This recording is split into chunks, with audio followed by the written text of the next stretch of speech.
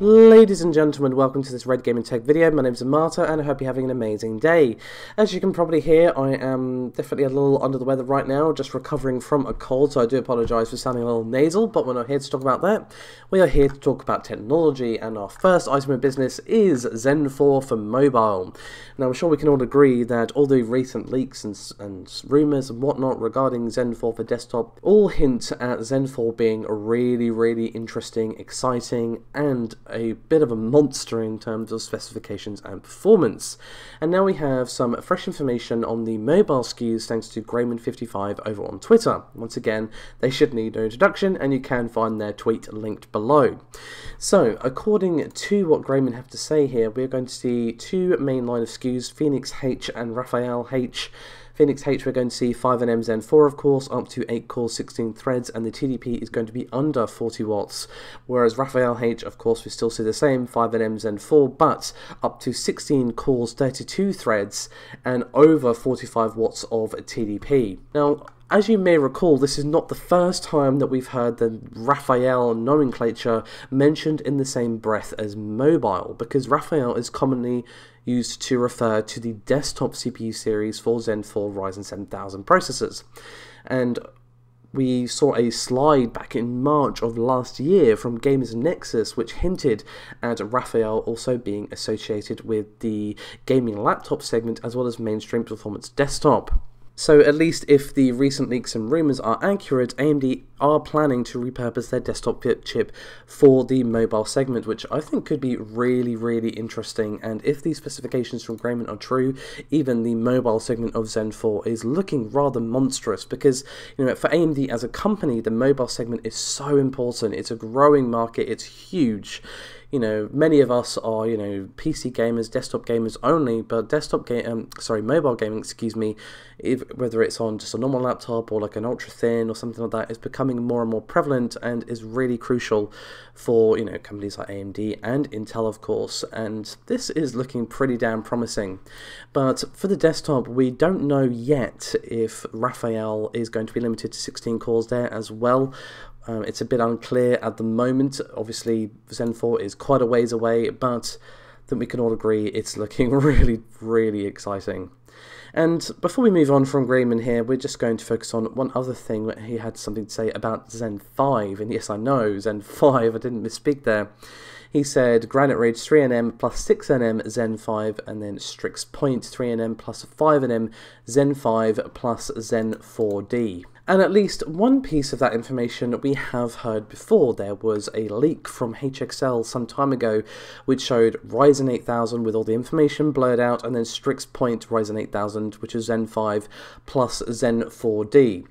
So if Grayman is accurate here, for the Granite Ridge part, we're going to see 3nm plus 6nm for Granite Ridge Zen 5, and then Strix Point is 3nm plus 5nm Zen 5 plus Zen 4D. And before you ask, someone did actually ask Grayman already whether or not he meant Zen 4C rather than Zen 4D, and no, that was not a typo.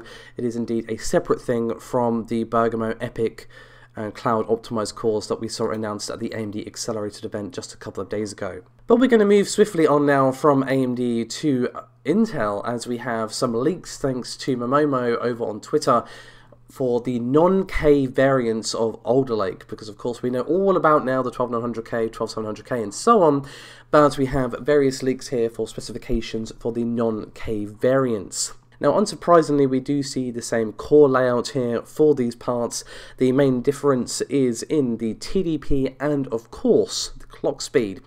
And thankfully, Momomo did provide some helpful slides here, so you can see them on the screen and see for yourself that the 12900 has 2.4 GHz on the P core and 1.8 GHz on the E core, compared to 320 and 240 respectively on the K variant for the 12900. As for the 12700, we have 12700 and 12700F, of course.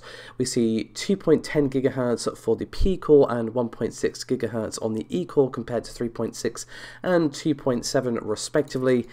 And finally, we see the most variation with this final slide here, where we actually see a difference in the cores and threads 612 rather than 1016 that we saw for the 12600. Now we do see the 12600 and 12400F listed here on the other side of the slide, and we see 3.3 gigahertz for the 12600 and 2.5 gigahertz for the 12400F. Unfortunately, no E-core information on this one.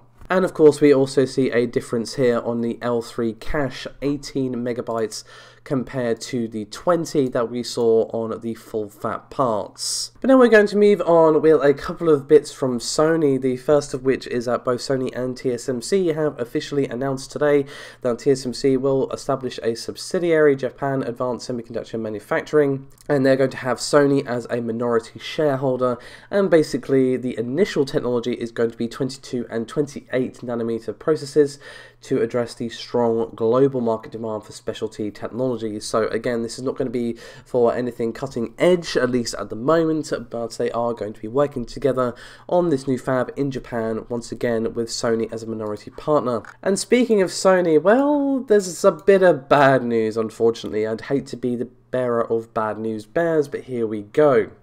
It has obviously been a bit of a nightmare, and that's obviously a massive understatement, to get your hands on a PlayStation 5 of late, but according to a report from Bloomberg, the Sony Chief Financial Officer Hiroki Totoki told investors that logistics and parts procurement for the PlayStation 5 has just become really, really difficult, and the company has reduced the PlayStation 5 production outlook for the fiscal year due to these constraints, because obviously if they can't get their hands on the parts, then they can't build the consoles. Fairly simple.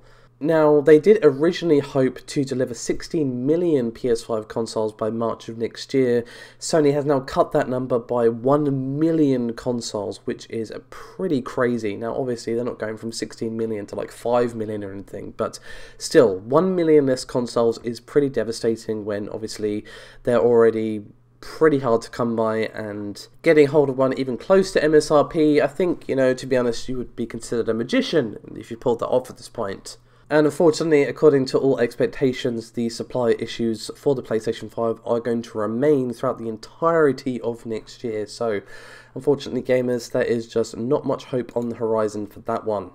And to further compound the bad news, just to end on a really feels bad man note, for those of you looking forward to the Steam Deck, it has been officially delayed by 2 months. It will start shipping to customers in February of 2022. And this is an official announcement. You can find it on the Steam Deck page. So this is not a rumor or anything of that kind, but it is due to, unsurprisingly, the global supply chain issues and material shortages. So they literally just do not have enough bits to actually make the Steam Decks to actually launch when they said they were. So if you were having to get your hands on these, you are going to have to wait an extra 2 months. But hey, it will hopefully still be out on time for those of you wanting to play Elden Ring on the go, which is actually something I've seen talked about surprisingly a lot.